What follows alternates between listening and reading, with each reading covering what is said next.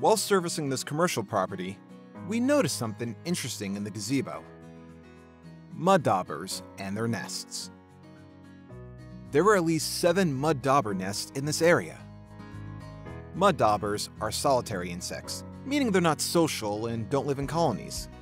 Although there are many different species of wasps that are referred to as mud daubers, the most common mud dauber species found in New Jersey are the pipe organ mud daubers.